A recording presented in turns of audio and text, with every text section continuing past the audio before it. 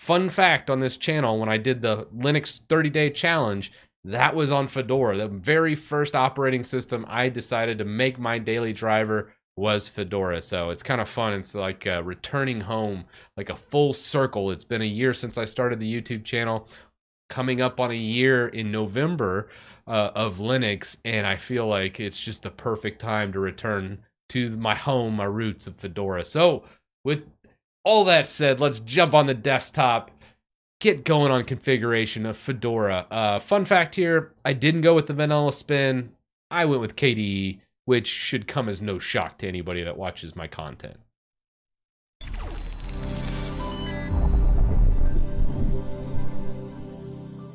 All right, so I've already done pretty much all the main setup. I've installed it. I've already done all the updates, which you should always do on a fresh install. And I'm just using the spins.fedora address for downloading this one. So everything's stock at this point. I did change the wallpaper because the Fedora 31 wallpaper looks like this, and it's pretty ugly. Also, when it comes to other aspects, I changed it to a dark theme and threw some widgets. These are just KDE widgets, nothing big here. So no customization's really been done on this just yet. Just the start menu, which I do on all my KDE installs, and then I just simply went to panel options, add widgets, and then added all this. Like, this is simple system monitor. Everyone always asks about this. This is just a widget I dragged and dropped over, and then I grabbed these couple monitoring things for hard drive usage, web usage, and this is just have something cool on the screen. I don't mind so much, but this is my KDE setup, pretty much stock out of the gate. Now let's fix up our stock Fedora install. Now, if you're not running KDE, that's completely okay. We're going to be dropping a terminal. You can easily do all these things in GNOME as well if you're using the vanilla. So first up, we have to install RPM Fusion because it's hard to install Steam, Lutris, and all these other things just using the default repos. So the easy way to do this is just copy and paste this command line. So we're going to copy and paste this, and you can find this at rpmfusion.org/configuration. Then we'll copy this and we'll launch into terminal. Now, I did install terminal, but I haven't customized it yet. So let's do some customization. Remove the borders, go into profiles, change our font up. I always like monospace, but I like to take that from a 10 to a 20 because I'm blind. And we'll go colors, and I like the green on black a little bit better. Background, I like to add a little opacity, about 78, sure. All right, this gives us a little bit more of that, and we'll go ahead and add our shortcuts in as well. And we'll make this one Terminator, and we'll launch it with just a super T, apply, Dolphin, Meta E is also okay. All right, cool. So we've added those, and we'll need to log out for that. So we'll go ahead and simply log out, and we'll log back in. All right, and I also wanted to do like Vivaldi and those types of things, so we'll change that up as well. Let's launch into terminal, and we're just gonna copy this guy and paste it. This adds those RPM Fusion repos, which it should update automatically here. We'll say yes, and it added those. So now we'll exit that. Other things, I like to install Vivaldi, so I'll probably go ahead and do this. Remember, if you're using Fedora, CentOS, Rail-based systems, it uses the RPM packages instead of DEB, so it's not Debian-based at all, so good to know. Go ahead and save this version. I could open it, but you know what? I'm going to just save that for now and probably do that offline because I like switching off Firefox and using Vivaldi or even Brave. Either one's pretty good with me. Now, normally I would pull up like the Lutris and start installing a bunch of dependencies. However, we don't have that luxury because there's no how-to guide on Lutris on how to set this up for gaming. So we're going to just try and install Lutris and see what it grabs. And we'll go ahead and hit yes to this. As you see, DNF does a really good job with dependency resolution. Look, it's already grabbing wine. It's grabbing a lot of the libraries that we need. It's grabbing all of our Mesa drivers. This is really cool. One of my favorite things about Fedora is once you install that RPM Fusion package, man, it does such a good job of picking out all these dependencies. All right, looks like Lutris is now installed, so let's go ahead and go into Steam. Now, we could have probably done Lutris space Steam, but I wanted to do each separately just to see if it grabs all the dependencies for each one. So let's go ahead and now do this one. And if we look here, look how many dependencies it's grabbing for Steam. This is mainly for the 32-bit libraries, it looks like. You can tell 32-bit because it says i686.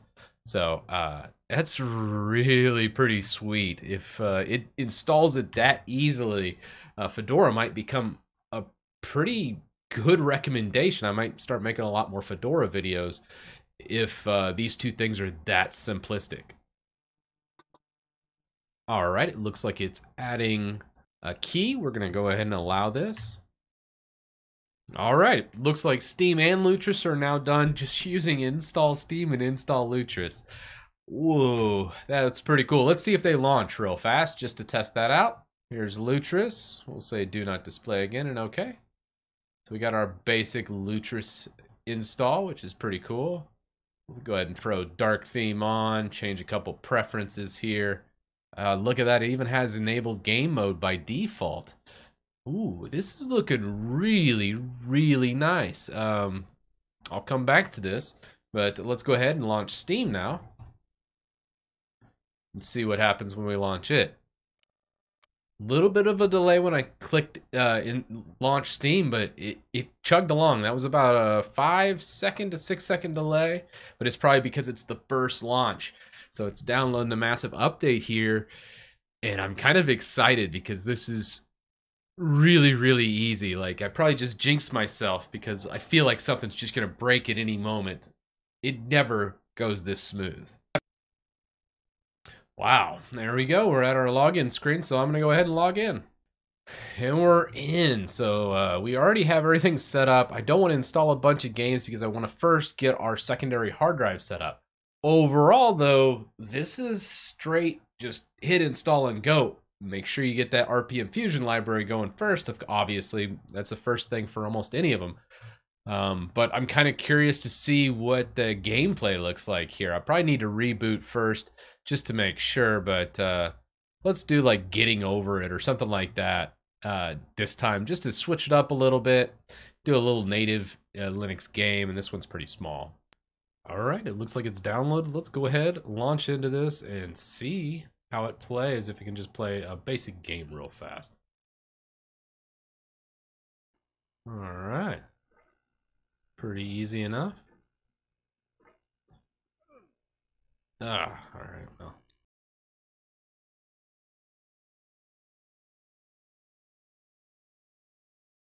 Why did I pick this damn game? Oh, it sucks. Don't ever play this game. I'll understand if you have to take a break at any point.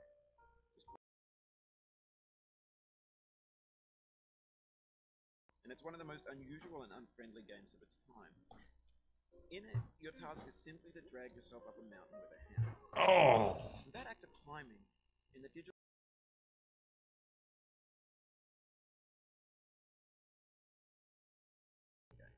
The frustration is come on. No! No! Ah, there we go. Alright. Haha. Something happened to me as I was building this mountain. Come on, Cauldron guy. You could do it. You could do it.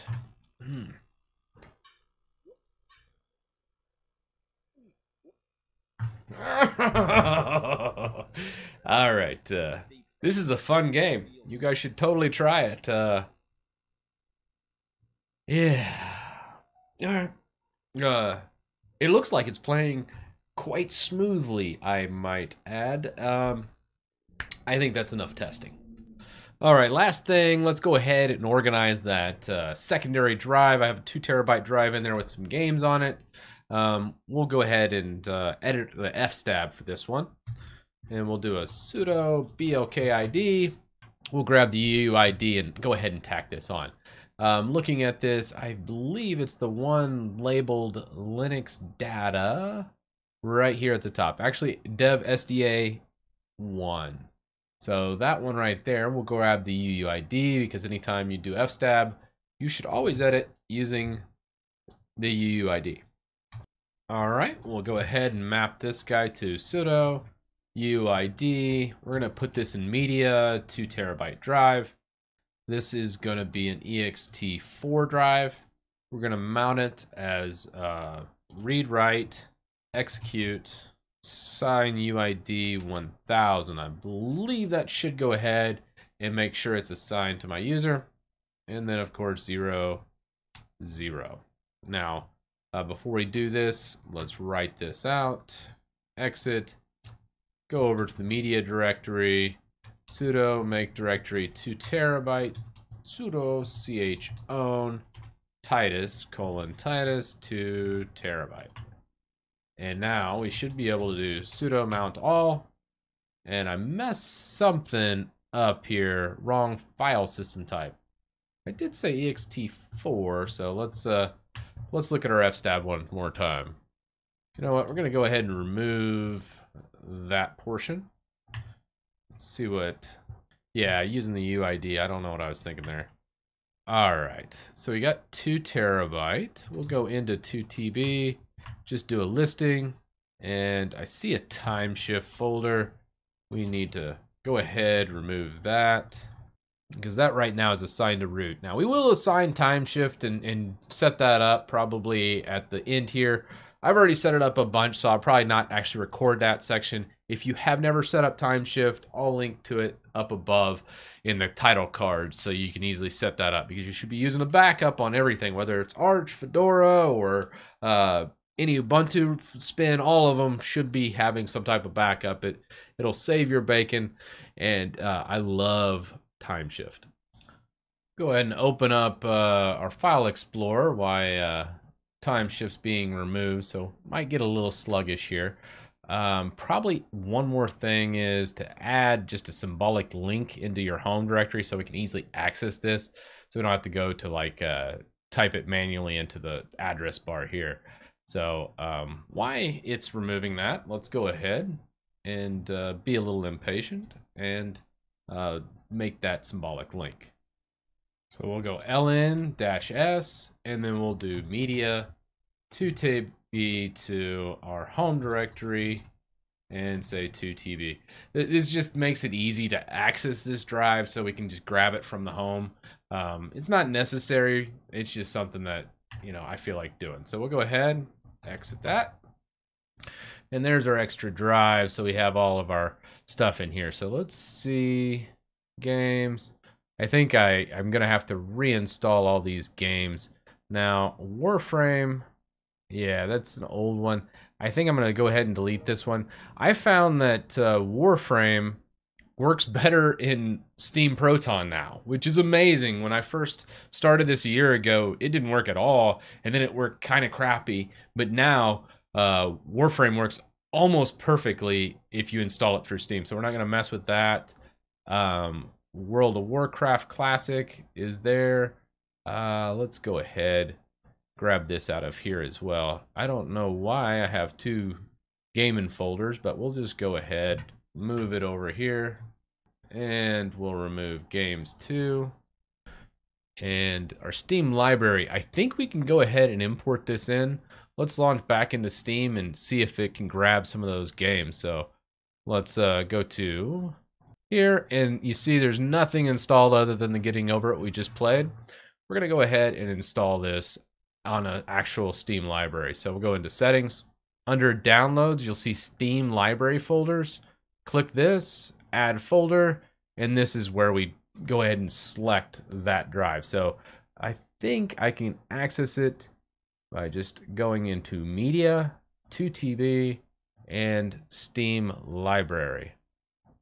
And then this should say, yeah, it does. It has 4 games, free space, use space, all that. So let's go ahead and say make its default folder.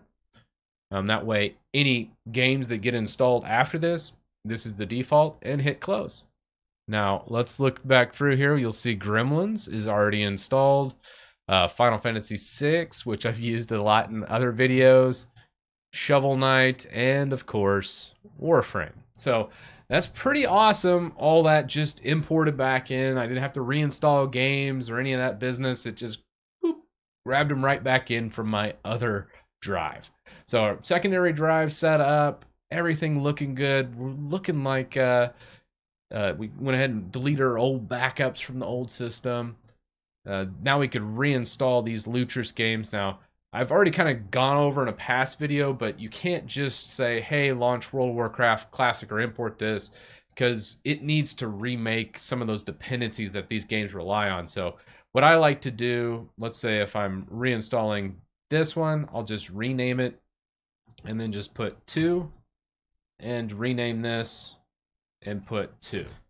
So before we set up these old games we already downloaded, we already renamed the folders, but we need to point the default directory to be this external drive. So let's go ahead and do that. We'll go into System Options, and we're just going to go to tb/games. So that will be the actual default folder. We'll hit Save.